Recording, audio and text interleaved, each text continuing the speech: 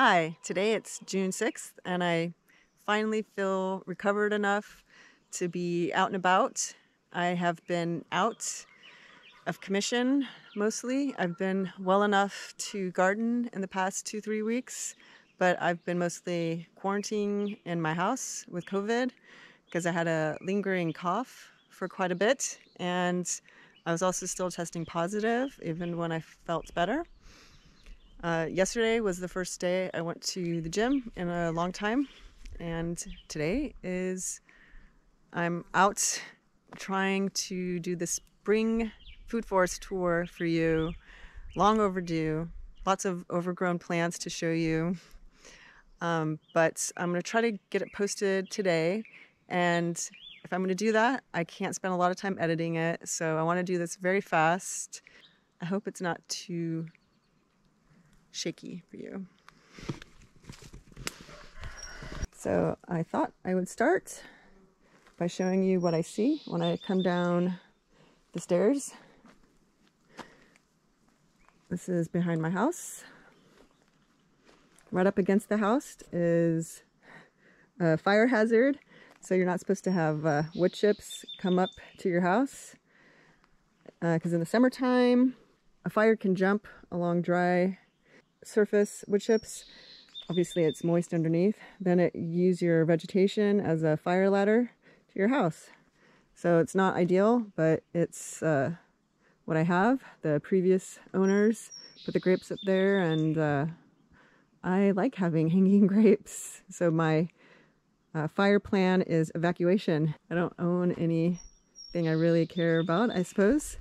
Probably not true.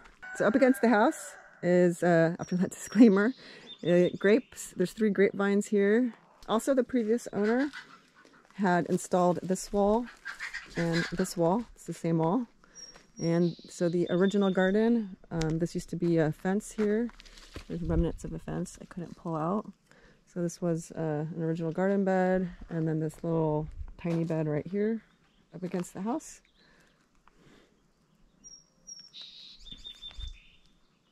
So I'm just going to walk around and quickly identify stuff. This is a marshmallow. There's some babies nearby. So this makes babies and I move them around. So I haven't been harvesting him because I've been using him as, I've said this in previous videos, my initial plants are basically kind of like nursery plants for myself until they go crazy and weedy, and then I start eating the weeds. So this is a very old plant, right? You can see like it's probably got a ginormous root underneath there. I may not want 2 of them like that, taking up this space. So maybe that little guy next to it. So I'll just walk up and show you. And right away, I focus too much on one plant. See, there's a baby. So I figure, well, that guy will be one that I can harvest. And there's one in front the chicken coop that I actually have to move him because he's just growing in a wall. So most of the places I show you are probably going to have potatoes in them because I've planted potatoes at some point and left some in the ground. So I'll be saying potatoes a lot. Potatoes. Looks like a carrot I left in, and it's going to flower. In this area, I typically put in starts. I don't manage them. Like these 4 beds right here, 1, 2, 3, 4, where I plant things by seed. So this is more just like putting in starts, and also perennial veggies and herbs. So like there's a lemon, that lemon balm there jumped from that lemon balm, and there's also a lot of places I point out I'll see strawberries. There's lots of random varieties of strawberries. There's a Marionberry that I thought I dug out, but he came back with a vengeance. And all those white flowers are the Marionberry. There's a Oxeye Daisy.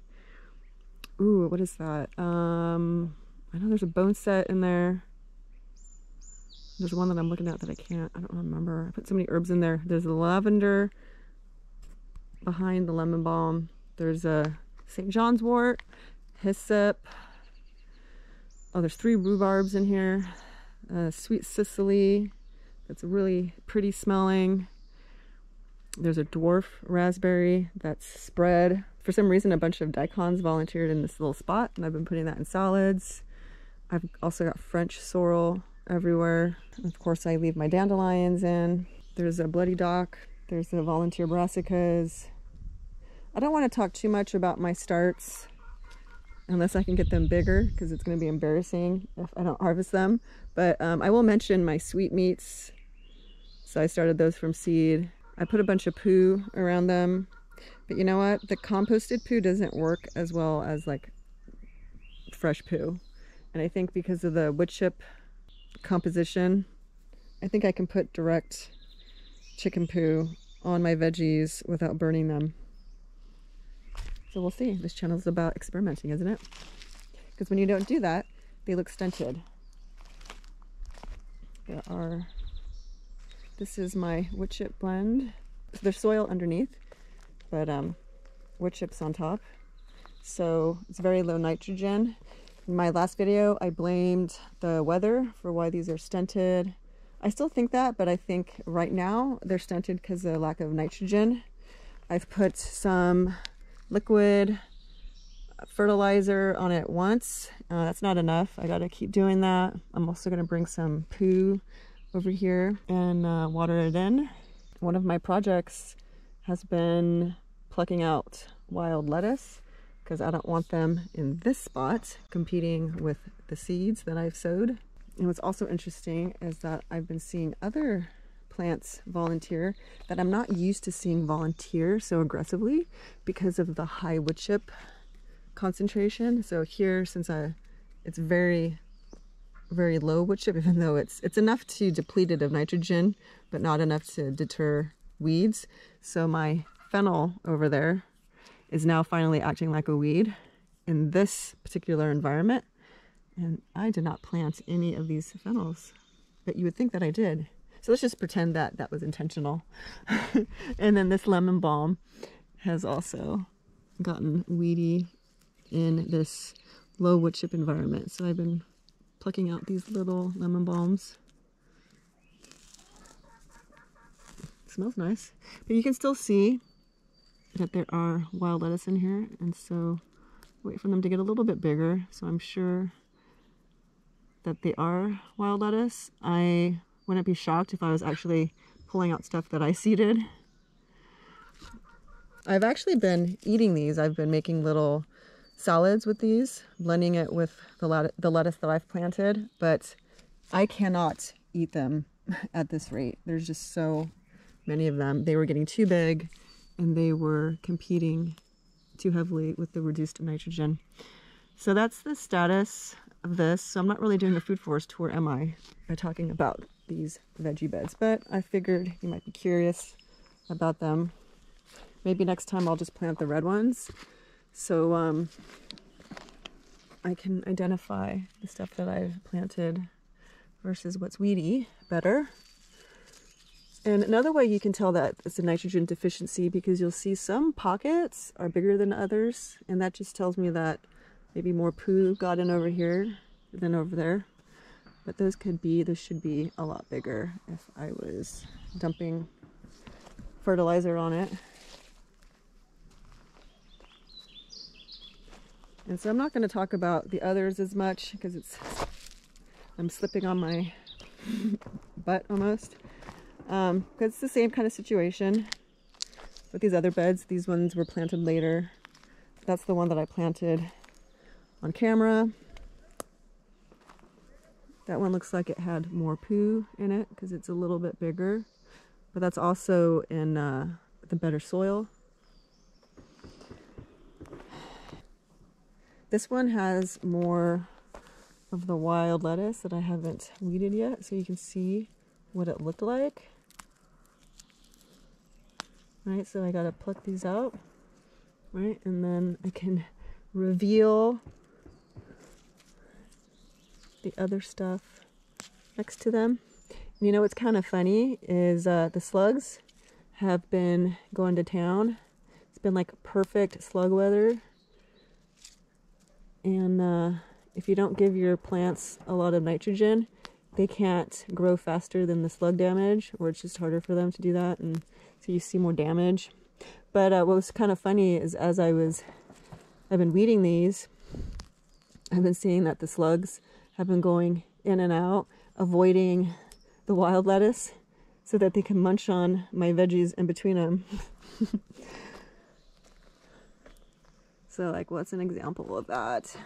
Maybe the obvious things have been mowed down. Also these like red Russians, I didn't plant these either. This is part of the natural weed environment here. It's not a weed if it's wanted. Yeah, see, I have to go in here and I think my last round, or my first and last round of liquid fertilizer kind of made these lettuces bigger.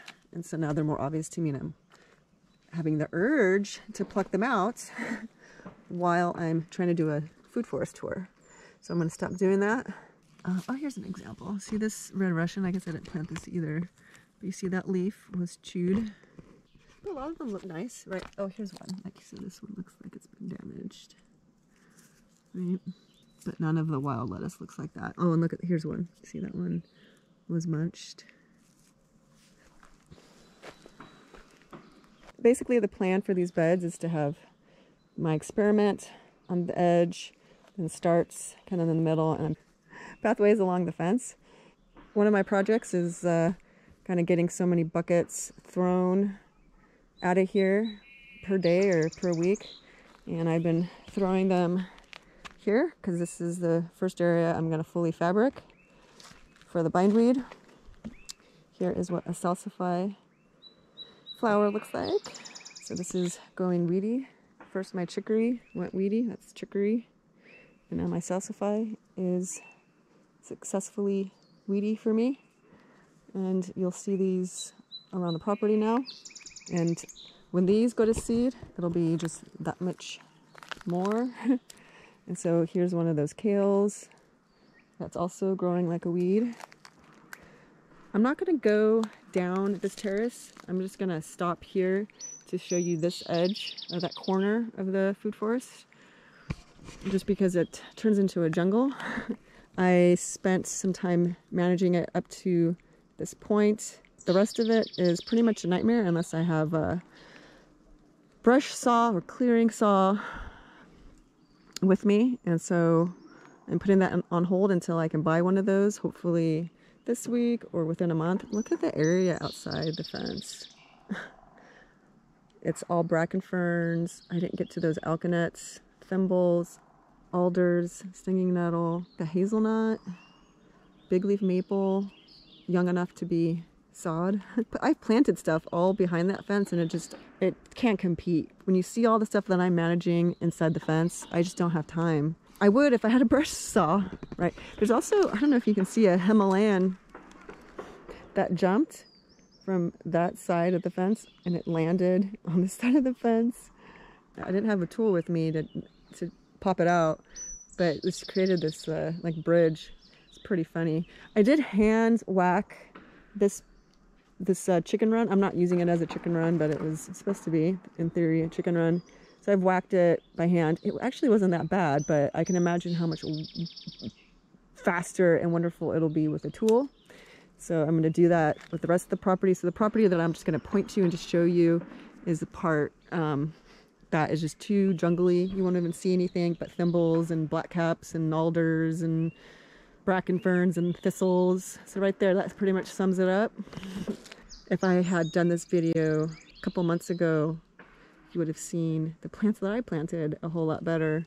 So I will just call them out. Oh, I did plant a 9-bark there. There are a couple figs here. There are a couple pears down there. They're very weakened. It's just very, just say actually stunted because of the plants that grow up right next to it and compete with it. I haven't been managing it properly. So that is my fault. Another project, you're not going to be able to see it, but this side of the slope that doesn't have the thimble, I don't know if you see the white flowers down there, that's the thimble. I've been planting slope stabilizing kind of herbs in there, hoping that they'll run. So there's kinnick, rosemary, salad burnet, one strawberry, just to see how that will run. There's a black cohosh on the bottom. I just put in some pennyroyal. Also, there's sword ferns, as you might be able to tell right here close to me. There's a salmonberry, volunteer salmonberry. There's a currant that I put in there, salal, and of course the thimble. I've been hand pulling the thimble that comes up. There is a bindweed that got itself in there. I will have some plastic probably in the new area that it's trying to spread into.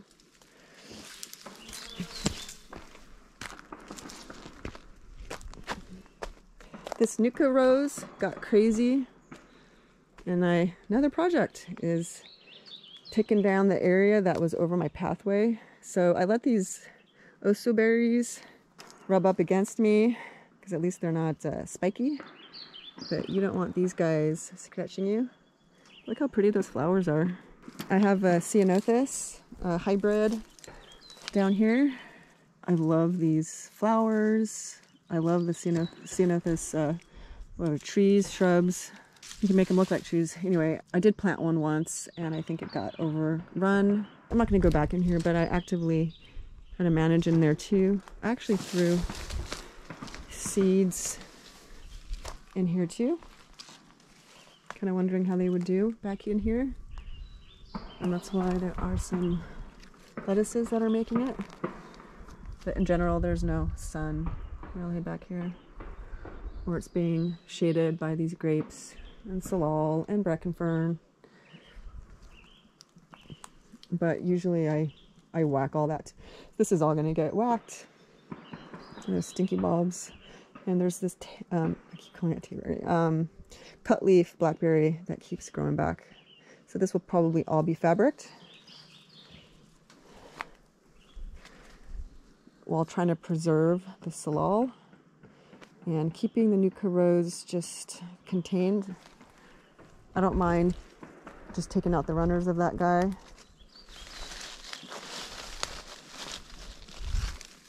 But I gotta do something with this brush. Also, I'm thinking the point of this video is so you can get a feeling for the projects that I do every day. And I'm always jumping from one project to another, right? Like you saw me see the wild lettuce, so I was trying to pluck it, so that could distract me when I'm trying to lay fabric. So I never quite finish a job because I'm always going, oh, I need to do that, I need to do that, I need to do that. And I started putting on this fabric because of this guy, and got distracted. Although partially because I decided to remove the brush that I put there, because it wasn't fun putting fabric over it. So I still need to finish that. And in the meantime, see, the bindweed is coming back up. I got a weed along here. I might use fabric there. And these are luscious weeds that have been getting chicken poo kind of rained in on them. So there's chicken poo that comes through here. And so this is why I know my veggies could be bigger if they were just fertilized properly. And this is behind the chicken coop. And so there will be fabric that kind of comes up to here and wrapped around these plants. That's going to be a challenge. I'm not looking forward to it. The bindweed used to be really bad on the flat or this terraced area, but I have managed it enough that I think I can continue to hand weed here, while then I continue to put fabric here and up on this slope. And you can see this, like how do I put fabric around these sword ferns, and it's just, yeah. And there's bindweed on the side of the coop, so that's going to have fabric. And you see how it comes here. So this is all going to have fabric. I take out cat's ears, even though I leave dandelions. Here's another ginormous sorrel. There's an apple, aronia. All my strawberry trees are dying, and Not sure why. There is a bindweed climbing this currant over there. There is a rosemary. I planted all these snowberries. I might regret that one day. There are honeyberries in there. That's one. There's a chive behind it. I think my jujubes are dead, but they always leaf out late. I think it's there's too much stuff growing next to them. Ew, I usually take out my foxgloves. They kind of look like alkanuts, but they got, oops, I didn't get the root out. I don't want little foxgloves coming up everywhere. That's interesting. I'm gonna leave it there. And I got quackgrass in here, so that I got a pole, and this is all gonna have fabric on it because there's bindweed that got in here. This is my biggest nightmare. Once upon a time, this used to be a greenhouse. It burned down. Not my fault. But you can see that stump caught on fire. And all of these plants burned down. This was all dirt. There's a red flowering currant that used to be really massive. And it's just really small right now. And I wish I used that opportunity to put fabric on it, and I didn't. And I really love the salal. I wish this could just be salal. I'm gonna feel bad if I have to kill the salal. I would preserve the salal and that red huckleberry that's around that stump. But everything else will very likely be whacked and fabriced because of this nightmare weed that is all throughout here. See? Then I'm not gonna spend the rest of my life pulling these out. I think the salal is gonna have to be a casualty, and I'm hoping to preserve at least the ferns. Like I said, the salal that's around the stump. Look at that. That is so like that. I need to take a picture of that. That's my life. The thimble growing right up to the jujube, the bindweed wrapping all the way up that jujube. Like this isn't your home. This is my home.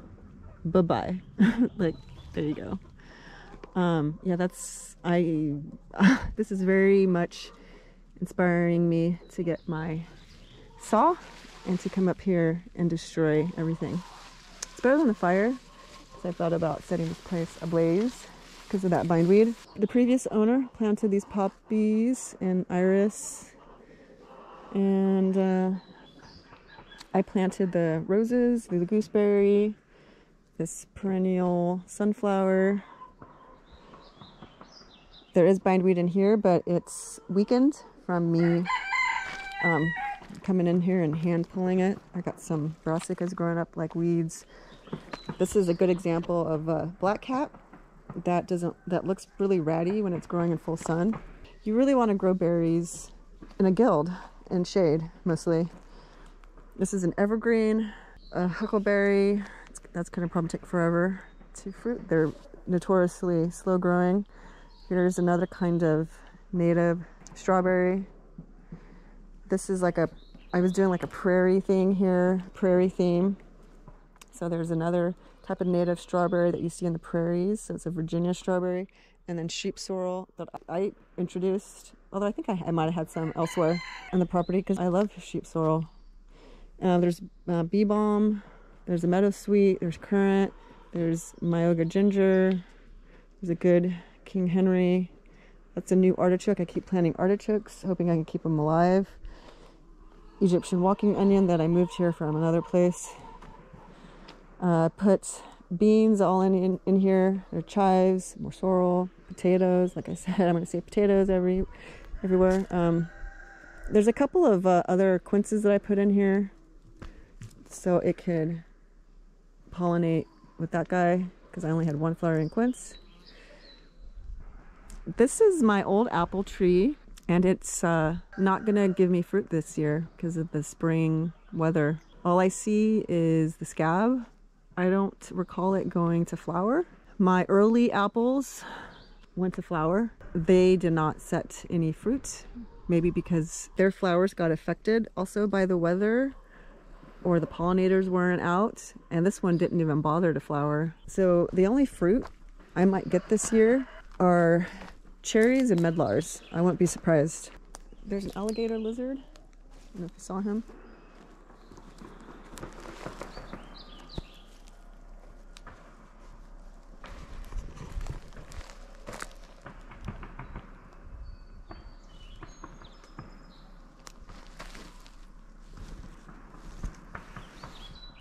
This is the one variety I will mention in this video. This video is getting really long anyway.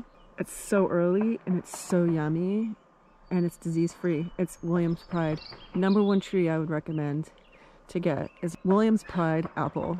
I think I showed it flowering in a previous video, and no fruit set. It fruited last year. I love lupins in my guilds. I think there's garlic chives in that guild, and horseradish there, or it's further down. There's a seaberry, comfrey, chicory, snowberry, silverberry, lovage, living but miserable Asian pear, and a dead Asian pear. And then a Liberty apple, which is also good. Not as good as this one, but also disease-free. A little bit later than this one. They can pollinate each other. They were both in flower. They could have pollinated each other this year. But yeah, too cold or no pollinators. Like I said, I'm going to fabric that end of it where there's a heavy thimble. And there are fireworks. Someone is testing out fireworks.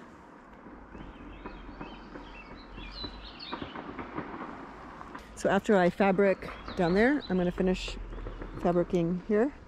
And I'm gonna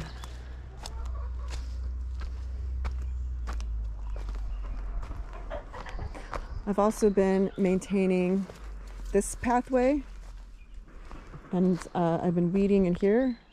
Look at this guy. This I can tell is an invasive, so he's going to die. One good thing about having wood chips, among many things, is that you can easily impale a slug and toss him. So I just weeded out some buttercups that were in there. There's goldenrod, I'm letting celery go to flower, and what do you know, potatoes. There's a narrow leaf plantain. Most of my plantains are the broadleaf. There's catmint on this side, strawberries. Here's the quince, the new baby quince from this angle. There's mint in there, and there's also bindweed in there that jumped from this slope. So I could get fabric on that mint. I really don't care about the mint. The mint will survive.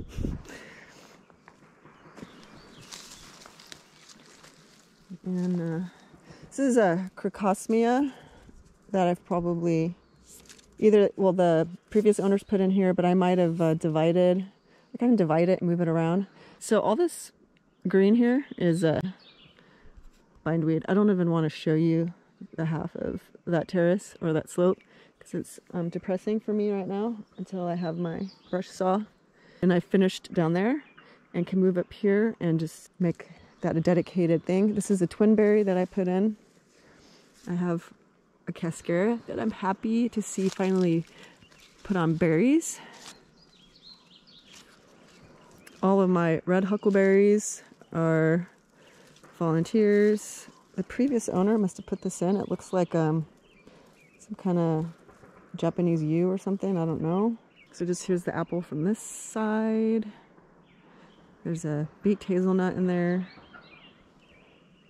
I did weed the bindweed here, but I didn't finish putting the fabric on, so it's coming back. So this is all going to be fabric around all of these plants that hopefully I can preserve. And I'm going to come back to this spot from this other pathway.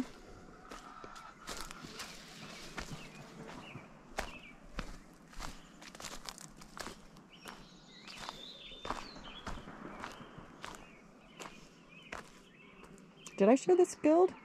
You know my fig guild. I have this in previous videos. This is the thing that I've shown too much, so I'm not going to go over it too much, but there's the potatoes. This is the Paul Gauchi potatoes in there. This is highly recommended plant that you let go to weed, or get weedy in your garden, which is a Henderson's checker mallow. This is about to go to flower. But so it's just getting a little too old. But at this stage, I'd still put this in a salad. It's just like a mallow. Well, it is a mallow. Here's an example of a plantain growing in a guild versus just outside of a guild. Isn't that interesting? I guess that's, I don't know. The closer it is tucked in and getting shade, the happier it is. So I've got a honeysuckle. These strawberries have gotten huge, even though they're in basically full shade. They get a little bit of morning sun, and that's it. And so the garlic are not big. Super spotlight plant, the Pacific water leaf. Let this go weedy. It's edible. You can't eat it for too long because it goes to flower, and I don't like to eat it after it's flowered. But keep it in the shade, and it'll take longer to flower, so you can eat it longer. And it's nice and happier. It's happier in the shade. There's a trillium. So these are native plants that didn't get torn up during the terracing. So you see the inside out flowers. And I try to make this my ground cover, this or something edible. And this is a bitter cherry that I cut down, and it has regrown. This is a salmonberry that's trying to climb into the pathway. So I'm going to dig out the pathway salmonberry and put them probably on a slope for erosion and erosion control. This is an aronia. I like to keep my ferns if I can. I put the rose in, beaked hazelnut. I love the French cups that get weedy here. And there's celery that's resprouting here. I've planted into it a little bit, but it really needs more time to mature or to age, and I need to keep putting poo on it so the chips break down and it becomes a nice rich soil. This is like a berry island. I've put in a couple of blueberries in here. This is a volunteer salmonberry. I put in this gooseberry, and here's a volunteer gooseberry, and it has to get moved. He is built to be an outside the deer fence plant, because look at those spikes. I believe that's a black swamp gooseberry, and he will go crazy in here if I don't remove him and scratch me like crazy. So he is built for deers. He will go outside, and I better do that before he gets too big. Everywhere I look, it's a new project, and I can never focus on anything. Cornelian cherry here, comfrey, a new apple, one of the newer ones, cherry, and there's a couple of mulberries, another cherry, and yeah, I think that's it. There's some carpet raspberry. Right on the other side of that carpet raspberry, it's going to be fabric from there all the way to the end. And that side of the slope, you'll see that I'm not going to walk you along that fence edge, because I'm just going to be like fabric. Look at all these buttercups that grew under my radar. It's just amazing. That's high priority, needs to come out. Everything seems to be high priority, and so I think can get really finished. I think this is a regrowth of an apple that I cut down because it had fallen over. It came with the house. It was growing like that, and it was like a green apple. It didn't taste all that great anyway, but I think it's a regrowth of that. But it hasn't fruited since regrowing. I can't be sure it's the same apple until it fruits. Oh my God. There's an apple right here. Can you believe that?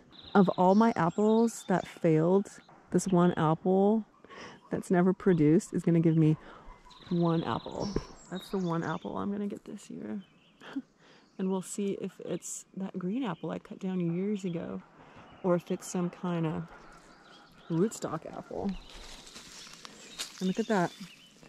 That nasty bindweed growing right up it. This whole area is still going to get wrapped in fabric. It's just I'm hoping I can preserve some plants in here.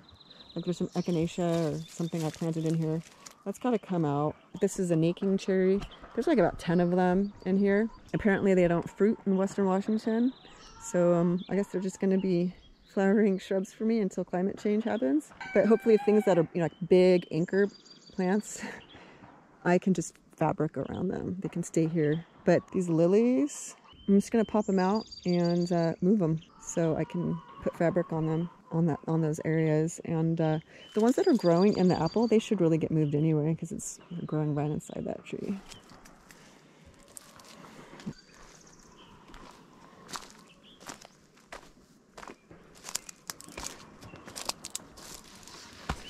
This is another black-cap in full sun. Not very happy in full sun. This is not a luscious one. It's gonna have berries, but they're not gonna be very juicy. They're gonna be very seedy, is my prediction. It loves growing in shade. It wants to grow. It wants some sun, like most berries or any fruiting shrub. But it wants to be like an edge plant. It doesn't want to be in full sun. This is the currant that I divided in one of my videos. I've got red elderberries volunteering everywhere, and a high bush cranberry there. It's a giant one. There's a smaller one behind this Asian pear. And the idea is to feed the birds so that I can compete with them on eating my cherries. This is a cherry. That cherries has fruit on it. Medlars. Also fruit very early after planting them. Not the best fruit, but it's probably more that I'm too lazy to process them properly. This is a gooseberry that I planted.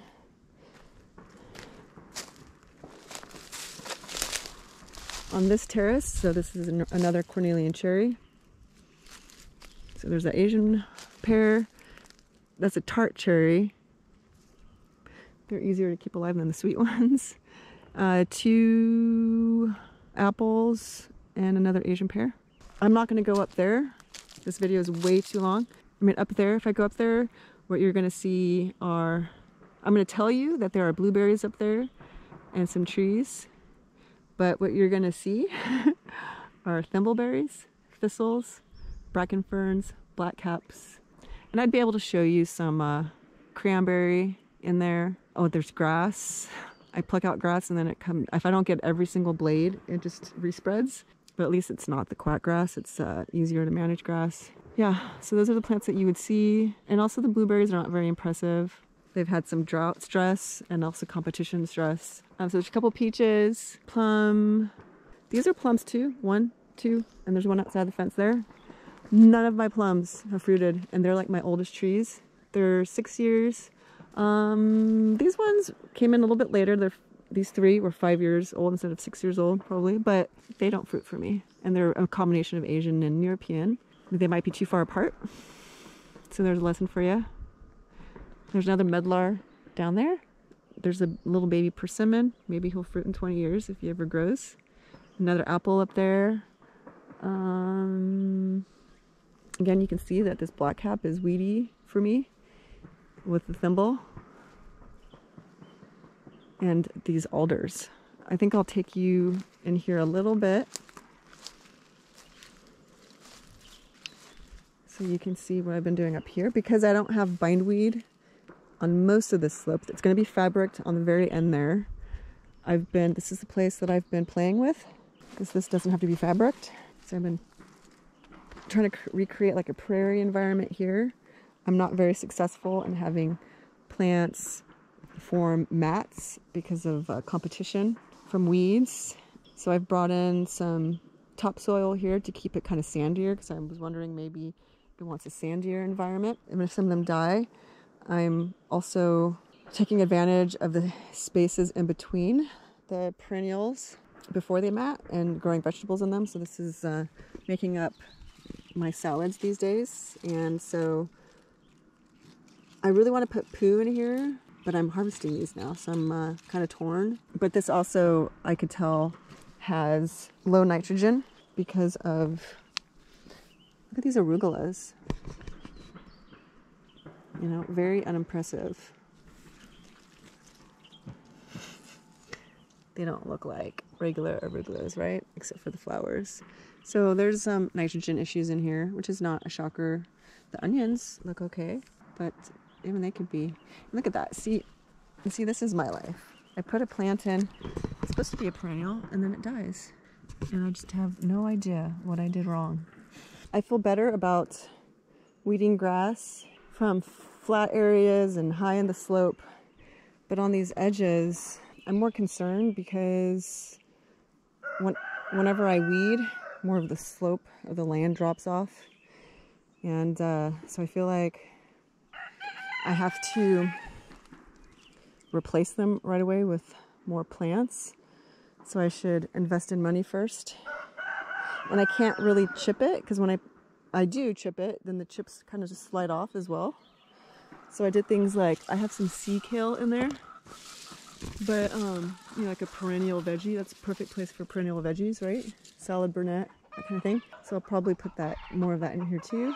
But yeah, I mean, that is itself its own project. I got to get the plants, and I might even, now that I see thimble in here, I might even have to put fabric on it and then just plant into the fabric. So something like that. I mean, that's just like a full, just like from there to there, it's just like a full project. But if I don't take this quackgrass out, it's going to respread. Do you know that you can tell it's quackgrass if it has a little fold or wrinkle on the top of the leaf right there? Since I'm using my GoPro, you're probably not going to see the wrinkle because this camera doesn't focus. It's right there. So there's a couple more projects that I want to show you. Oh, here's oregano. Actually, I guess it's like 3 projects. I would say this hugelkultur, this old hugelkultur, is its own project. Actually, there's another one that it still continues beyond here. That's how it looked before. And I just didn't get to that section yet. And this is it after. I put in really old squash and melon seeds in here that I don't expect to germinate. Also, the critters, looks like they took out the squash especially, but I also saw them eat some of the melons and or cucumbers, whatever the heck is in there. And but you know, I thought they stole the fava beans and they came up, so I don't know. At a minimum, I do expect beans that I put in here to come up, and that'll be fine if it's just beans. So I gotta continue on. So this is another project, is to continue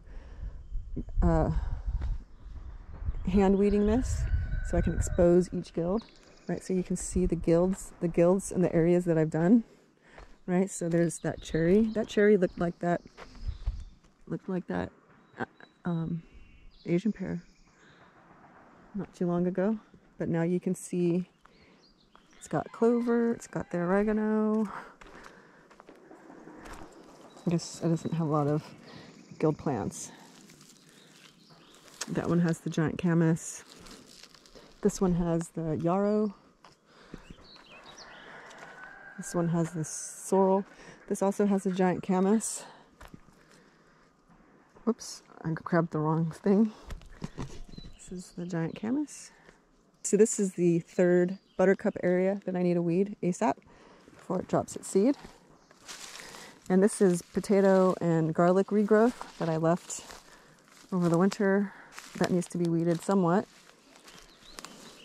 So what I've been doing is kind of what I did over there. That's the last thing I'm going to show you. Is I take the grass out, I mound it because I don't want to lose this material that I grew. It's organic matter. Yeah, so I'm piling it up, and I'm going to chip this very, very thickly, at least a foot, possibly higher. And then when that happens, I'm going to move because I don't mound organic matter unless I'm mounding it on wood chips, because I don't want it to re-root in the ground. I want it, if it does re-root, I want it to do that in the wood chips so I can easily pull it. So, and right now it's not on wood chips, so I'm going to move it over to the wood chips and then weed in here, trying to preserve all the clover because I love the clover. This will be the pathway between the potato, garlic, so it'll be like a clover wood chip pathway, and then this will be the grass mound here, and then the hugelkultur. So I have this vision of things not too far behind that, the comfrey is going to be fabric, because that's where bindweed got in. I'm going to take a brush saw to all this. That used to be just dirt not too long ago.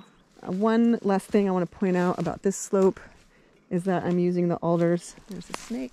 There's a baby. I'm using the alders as hardy kiwi trellis. So there's hardy kiwis climbing. And so I'll probably take down some of the alders and then leave the others that are going to be trellises. This one was on the ground, so I'm going to assign him an alder. I think I assigned him that alder.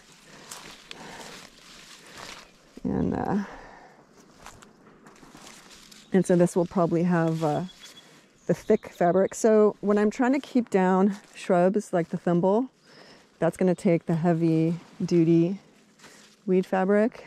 And if it's just bindweed, I'm going to see if I can, if that thin fabric that you saw, I'm going to see if that will work. There are a couple figs here. There's some scattered quackgrass that's trying to fill out this whole area, so I got to pluck it. And then, so the that's funny. The last project in this video that I'm mentioning in this video is ideally I will whack this with the saw and then just cover it with fabric to kill it, because there's some nice juicy compost that I've been cooking up underneath all these weeds. And I suppose it's good. You can think of this as like a cover crop. It's been feeding the organisms living in the pile, the bacteria. Future state, so next tour, hopefully this will have fabric on it. Oh, there's a rhubarb in that guild. And all of this needs to, this is actually another grass mound that also will be whacked and covered. And when that dies, these plants on top dies, what I'm likely to do is, if I think everything is dead underneath, I'm going to take the organic material and probably move it around the trees as like a fertilizer. I take it. So that's the top of the fence. There's that big rock. And I'm not going to go up there until I can whack it for you. So that's it for today. This super quick video turned into a long rant. But now I don't have to do a big tour for a while. I'm hoping in future videos that I will just bring you on to an individual project and show you something once I've accomplished it. And then maybe I can focus in on the plants in that area more in depth. It turned into, let me talk about some of my projects, a lot of my projects. I still have projects outside the fence as well. So I can't get anything done. I think the main takeaway here is think about the labor that you have and the area that you have. Don't try to tackle too much area for the amount of humans that you have working that area. Anyway, that's it. And see you next time. There's a couple of mulberries, another cherry, and yeah,